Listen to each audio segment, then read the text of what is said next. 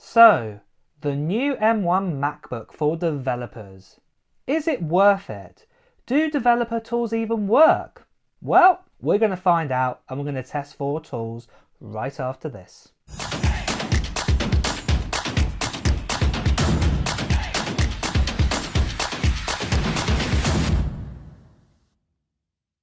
So if you want to hear the latest gaming news, tech news, reviews and comparisons, hit that subscribe button followed by the bell. So recently I've made a couple of videos about the new M1 MacBook Air that I have here, and also the same chip what's inside the MacBook Pro 13-inch and also the Mac Mini that's just come out. Now I've told you guys lots of things about Chrome, Office and gaming, but what about you developers out there, you guys who create those masterpieces of apps and codes?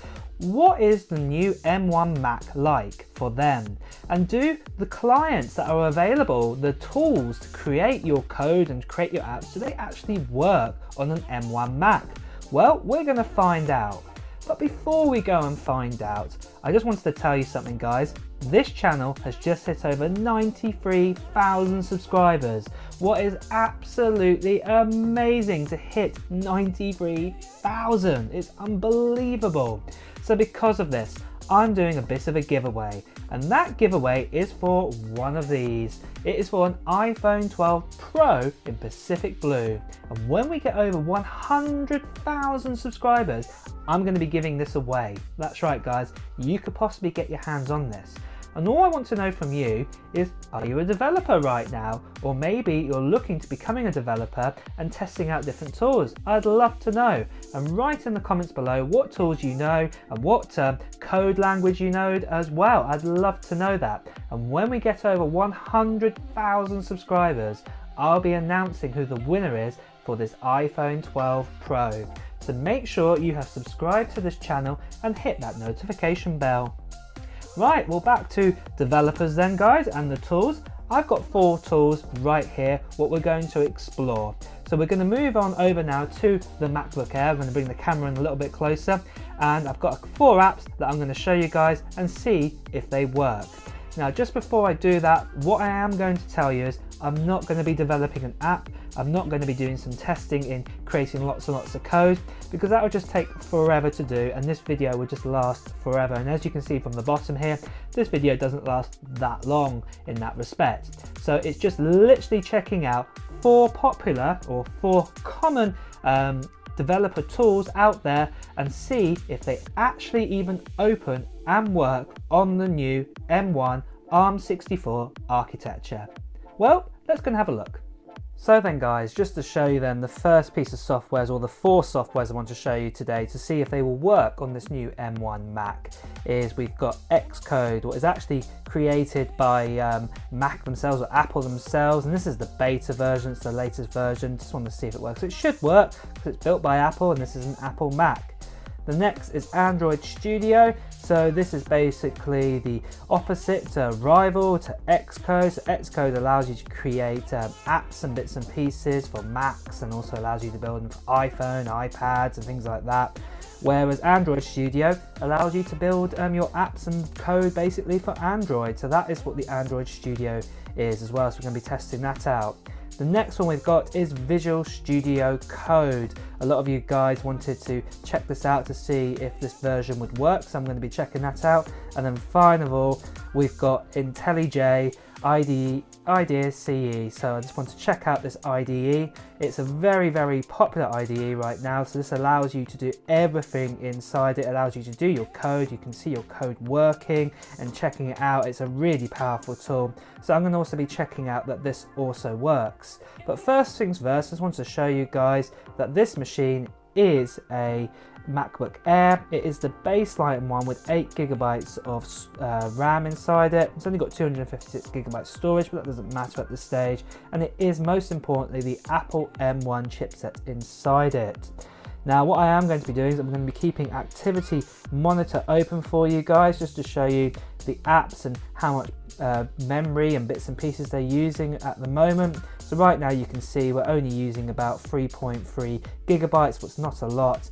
And then for processor, we're at 95% idle, probably about 98% we were there before I started clicking around Activity Monitor. But you get the idea, we're hardly using any utilization of the actual processor. So we'll keep it on memory for now. So the first program, or the first app I'm going to open up is Xcode, and let's see if that works. So let's open this. And straight away, yeah, we thought this would work. This is the one I've got the most confident about. So we're going to create a new Xcode project. And straight away, I'm going to say it's going to be a game. Let's do a bit of fun. And I'm going to call this the test game, obviously. And we haven't got an organizer, but we're going to call him test, as we're going to call ourselves the testers. Just want to see the main interface, but I think everything will be right. We're going to use Swift, the main language, and yeah, lots of integration and bits and pieces. So I'm just going to click next, and what we'll do is we'll just save it in the documents. At the moment we're going to click create, and there we go, we're up and running. It says no author information has been supplied by the version control. There's an error on this one, please fix this. That's not so bad, that's just basically the author bits and pieces, but you can see here Swift is fully working. We've got some test bits and pieces on the side. We've got some information and things that we can fiddle around with like the interfaces and main game view controller. I just want to quickly check back on that Activity Monitor to see how things are coping. So you can see here it's used up about half a gigabyte of everything, but it seems absolutely fine. The same with the processor CPU. We've dropped down by another 10%. Oh, we've gone back up again. I think the processor was just running in the background there, but I am very, very happy with that. So for now, I'm just going to close down Xcode.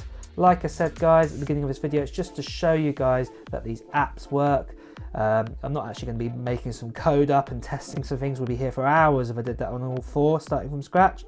So next of all is Android Studio. So this is basically the rival to Xcode, really, you could argue. So let's open this up.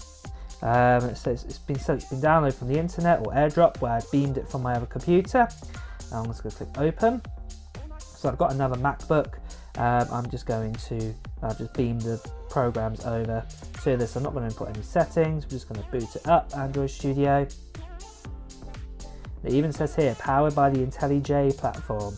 So if this works, fingers crossed, that IntelliJ will work as well. We've also got a little disclaimer there. I'm not going to send my code off.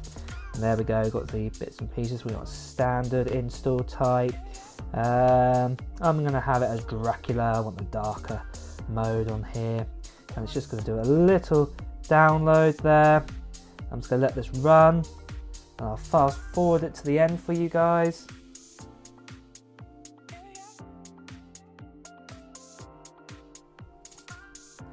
Okay then, straight away it says here there is a problem, unable to install the Intel Haxum. Your CPU does not support VTX. So we knew this was possible, going to be a problem, because at the end of the day this is a ARM64 processor inside it, not an Intel processor. So it might not work. Let's just close this down and click finish. And so some bits and pieces might not work properly. So you guys are going to have to explore that. But let's create a new project. Let's see how far we can get here. Let's just have a basic activity. And then I'll click my application. Yeah, that's all fine. It's all going to be stored. And there we go, it's all loading up at the bottom. Fantastic, I think this is working. Yep, I think I'm really happy with that, just to see. I think, yeah, we can click around inside it. There we go. So we've got the debug and everything there. That seems all fine. Everything's just loading in still. It's taking a minute or two to do that, just giving us some information as well. But I'm quite confident everything seems fine, to be honest. Let's just have a look at the Activity Monitor again. And yeah, the CPU is actually using a bit of the CPU load at the moment. Whether it's still trying to pull things in, I'm not too sure. I think it is. It says it's indexing and doing things at the bottom down here. So that might return back to idle in a minute, but it is downloading loads of information and bits and pieces. And then if I go to the memory piece here. If I move back over, you can see we're up to 4 or 5 gigabytes now at the 8. But like I said, we are pulling in bits and pieces into the actual app right now. Once this is all finished, really it should be okay. So I'm just going to speed this onto the end once everything's downloaded, and then we'll do a bit more checking around again.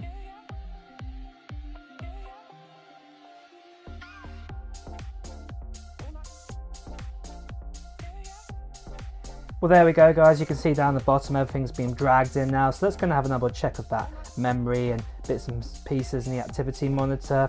That's a bit more like it. We're using up about 2 gigabytes more RAM than we were expecting there, so it is a little bit heavy, I would say, the Android Studio, so you might possibly need 16 gigabytes of RAM in your machine if you're going to be fiddling around with this and other bits and pieces as well. Remember, we haven't even got the test information, test code up at the moment. We're not even developing full on yet. And then same for processor as well. You can see now that's a bit better. About 90% idle, 91% idle, just by leaving it there idle. So that's absolutely fine. But the good news is though, from looking at everything, it all seems to be working absolutely fine. We can move around no problems and everything. So yeah, I'm really happy with the Android Studio. So I'm just going to close that down now, and we're going to move on to the next app. I'm just going to confirm my exit. So the next app we've got along is Visual Studio Code. So let's open up this one. And this is quite a popular app to use for you developers out there. At the same time, while this is opening, let me know what kind of software and clients you use to develop in, and what do you know, what languages do you know to develop in as well. I'd love to know in the comments below. But straight away that opened up really nicely, and then I think we're ready to go almost straight away actually. So we can start a new file. Look at that. Everything's working straight away with good old hello world and everything, so you can start writing your code instantly. Let's have a quick look then. So it's not using a lot of the power of that M1 chip, as you can see, and then the same for memory. Hardly any is being used. It's nowhere near as thirsty as Android Studio or Xcode. It's using a tiny bit amount, because at the end of the day this is just a code entry software. So I'm really happy with that. So just to show you guys, Visual Studio Code does work. The client does open fine on this M1 Mac. Let's close that down. So quit it properly. The last one is IntelliJ, and this is a great IDE if you are a developer. If you don't know much about IntelliJ, I'd definitely look it up on the internet, look it up here on YouTube. It's a really good, powerful tool to use. So let's just start a new project. Let's have it in Java. I'm going to click next. No SD key specified. I'm just going to continue on anyway. We'll create the project, command line app. Let's just do that. Yeah, we'll call it untitled. And there we go, we're loading up IntelliJ. It's just pulling all the bits and pieces in. And there we go, that's fantastic. It says JDK 1.6 is missing. Got some tips there, let's close those down. We can get that added on, that's no problem at all in that sense. But yeah, this is absolutely fantastic. There's plugins available to pull in. This is loaded up, no problems whatsoever again. So let's have a quick look again at resources. So it's using about 1 gig this time of RAM. That again is still not really overboard. Android Studio was definitely the one that was the most hungry out there. And then let's have a look at the CPU usage again. At idle, it's not really using much at all. So yeah, that is absolutely fantastic. That's really good to see. So there are 4 tools that a lot of you developers use out there. I know I've not covered every single tool. There's so many tools out there to cover. So I couldn't do everything in one video, but there's 4 tools that a lot of people have been talking about and wanting to know if it works on the new M1 Mac. And as you can see, or as we can tell, it is all working absolutely fine. So let's just close that down. And yeah, that is really good news to hear, that if you're going to buy yourself an M1 Mac, that those 4 tools are working. So there we have it then. Those 4 tools open up absolutely fine. I think only the Android Studio had that little error there where it was talking about virtualization on an Intel chip, but the actual app worked okay. If anyone's got Android Studio and you do find problems there, do let me know if there's going to be some interference and problems. I'd love to know that. Put them in the comments below. Well guys, like I said, I was just testing out 4 apps. There are loads more developer apps out there. There's just too many to cover. So it was just testing out 4 of the major ones. But I've got a lot of confidence that the M1 Mac is brilliant for developers. Now, one thing I would add on, just a quick note, and that is, as you saw again with Android Studio mainly, just even an idle, just the app open, it ate up a fair bit of RAM. So I would suggest right now that if you're going to be a developer starting out right now and you're looking to buy yourself a brand new MacBook today or tomorrow in the next week or 2, I would probably opt for 16 gigabytes RAM for you guys. Like I said, Android Studio and all these other apps, I'm not too sure yet if they've been optimized for the M1 processor and the RAM. They might be just using Rosetta 2 just to work, just to convert over to work, and that's why they're a little bit hungry and a little bit heavy on the RAM usage. But if you need to develop on a brand new machine today, I would say the M1 is absolutely more than capable of doing that for you. But like I said, I would definitely probably opt for 16 gigabytes of RAM. And again, it's your choice if you wanted a Mac Mini, a MacBook Pro or a MacBook Air. Really, the amount of power, what is between the 3, there's hardly anything in it. And do check out my other video actually, where I do a comparison of 8 gigabytes and 16 gigabytes in just standard processing power. You will see there is not much in it in just raw processing power. But when you're dumping things in the RAM, that does make a bit of a difference. Well guys, it is time to end this video. So if you have liked it, please do press the like button. And at the same time as well, if you want to hear the latest gaming news, tech news, reviews and comparisons, please do hit the subscribe button, followed by the bell. Until next time guys, I'll see you soon. Bye.